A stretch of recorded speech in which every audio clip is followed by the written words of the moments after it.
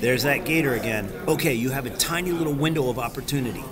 You're hearing this stuff from my voice. I'm telling you, learn, take a transformation vacation, and then go home and start the Family Freedom Party and have fun doing it.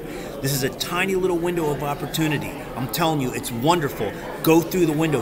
If you want to have a relationship with God, fun friendship with God, you actually have to fight for it. You have to fight for it. You have to fight against habits and stuff and comforts and friends. You got to push away and get into that friendship with God. This is a little window of opportunity opening, and it might close up. You'll have to fight back for it at a different time. Go through that window of opportunity.